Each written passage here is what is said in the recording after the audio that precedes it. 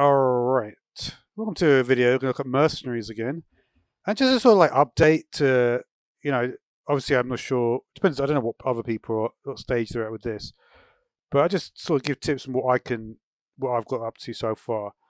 First thing to mention is this, these task 5s, I think they're always the same. You have to be at level 30. So it's something to keep in mind that you really do want to kind of level up as many of your mercenaries as possible. Well, I haven't got that many at the moment, but you can see most of them are pretty close to level 30. Some of these new ones I just got, but actually just got King Crush as well. And you sort of have to look like which ones you want. Like King Crush is pretty useful to get. I'll tell you where I got that from actually. I think I got it from probably not that heroic. It was probably Barons, one of the later ones. I think it was. Yeah. Which one was it? I think a later one here, maybe. No, it wasn't. It's actually Felwood, isn't it?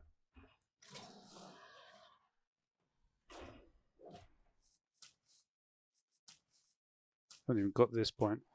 Yeah, this is a pretty good one though. I obviously haven't even got to this point in heroic yet.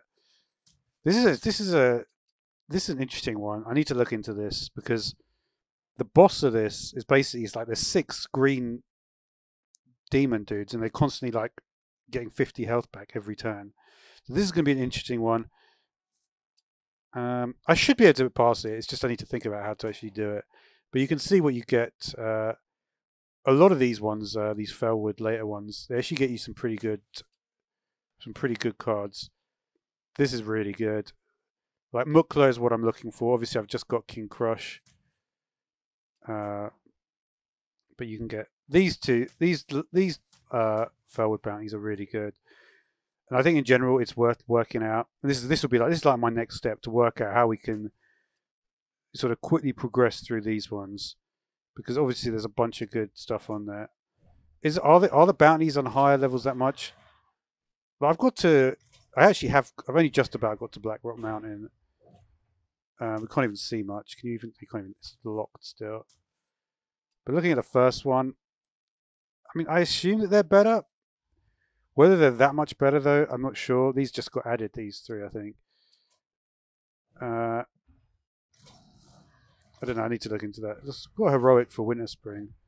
You can see what you get for these. So the first one is good for Rexar. If you want a beast thing. Because there's a lot of different things. Like, it's like, which one do you want to go for? And it really is like, most of the time you can get to the boss on almost, like, even on the ones that I haven't, I feel like it's actually fairly straightforward in general to get to the boss. But the boss is like an order of magnitude much harder, and you need to actually know how to do it, right? So that's like an interesting thing. And there's a big difference between.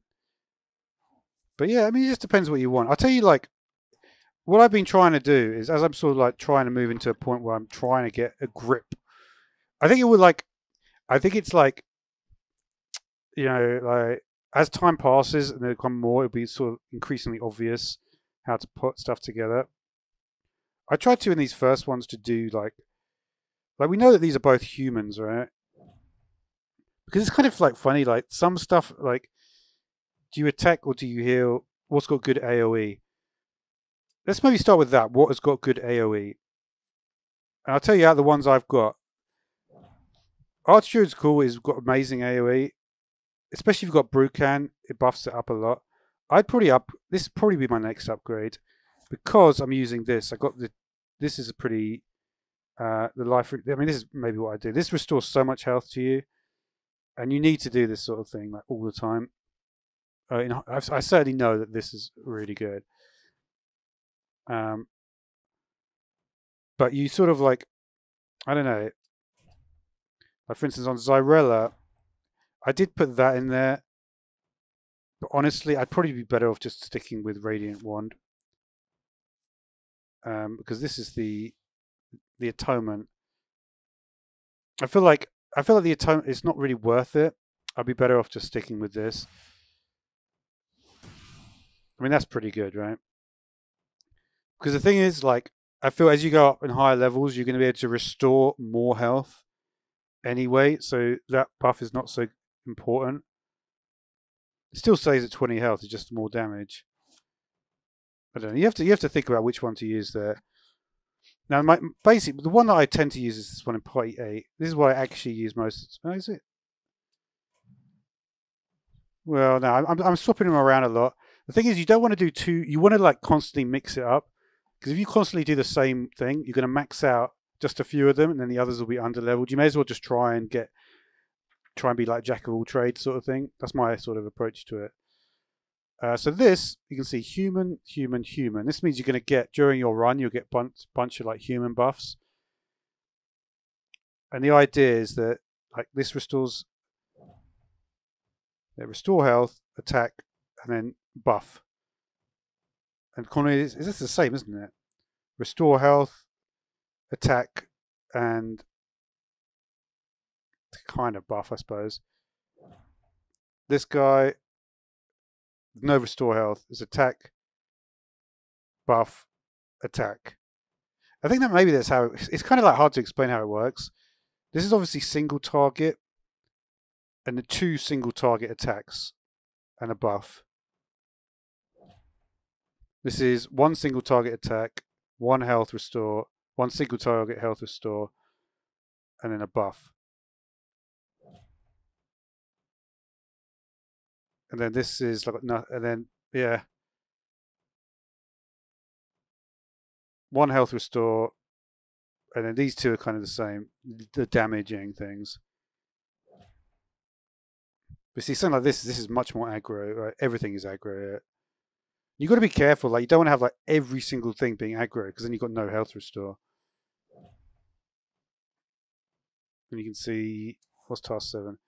Yeah, this is what I really need. This is why people use Tavish so much, because your traps last until they're triggered. And the point with that is that these are on cooldown, right? You have to wait a turn. I probably could have. Yeah, we'll probably upgrade the bear trap next, but I still don't really know what level these go up to, though. Like, I have never got past, I don't think, this level 4. So I wonder if it keeps on going up. I think probably 5 is the end. But yeah, so this is the party. This is, I mean, the thing is, like, all parties can work. I just do 2 2s and 2. Let's see what other parties. These are the ones I actually tried to curate in some way. It's difficult, though. This is something that I'm going for. This, I think, could work. Because I've got a very strong party in terms of, I went for the nature thing, right? Now, depending on how good these are, I do actually have. The thing is, most people would probably say you put Guff in as well. One thing about Guff, though, it's really about the living brambles. I think I've probably got that in at the moment. What's task 7 for Guff? Runic Slam. I mean, that is kind of, yeah, I mean, the different ways you could potentially do that. But I did want to put in the Murlocs. I haven't got Mutanus, though. So, I don't know how good this one is, but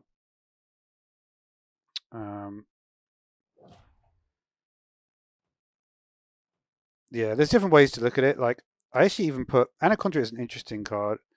Like, it's kind of obvious what's going on with this. Just Murloc buffs. You're gonna get lots of like buff your Murlocs and stuff.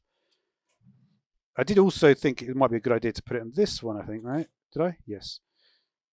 And what I was thinking here, if it's a beast, just give it 7 health. There's a beast. There's a beast. And you can see this is the link, right, between beast and arcane. Arcane. Arcane. So maybe that will work. And then Grommash, nothing really managed to fit in terms of that. And I do like Battle Fury.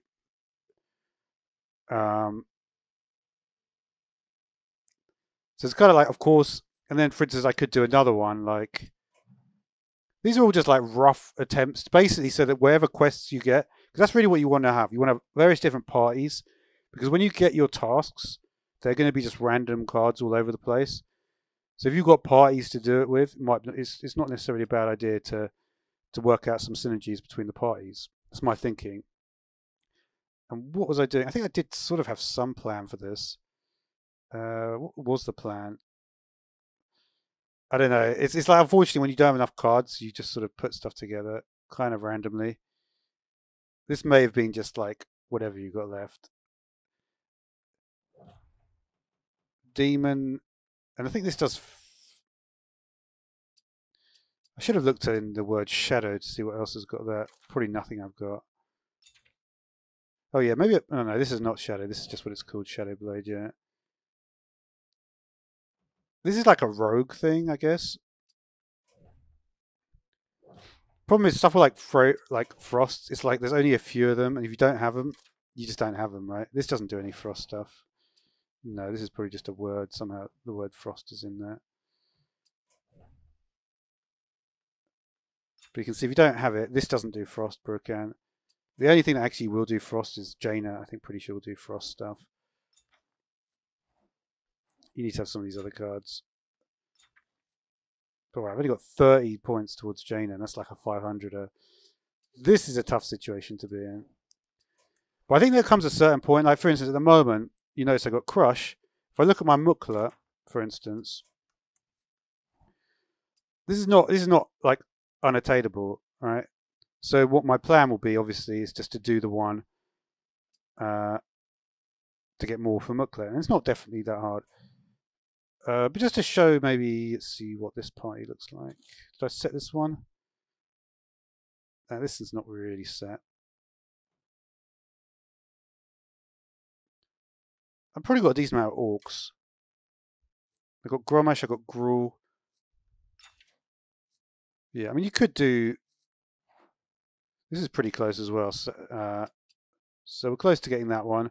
And I think this is what happens. Just as you play, you just get slightly closer to them. Once you get them, the amount of coins you're going to get from the task is actually pretty solid. Funnily enough, Gul'dan as well. I'm not bad on Gul'dan. And that's because of what I showed you at the beginning. I've been doing that one a lot. So not too far off Gul'dan. And yeah, when you look at the amount that there are, there's not that many. There's not that many. So, and the thing is, like, remember, like in a year or two's time, there's going to be millions of these things. So definitely, it's the same as even with the vanilla game, right? If you do the tasks early, you have these, you have them, in a year or two's time. All right, that's all. Just wanted to have a little chat about that, I guess. So thanks for watching.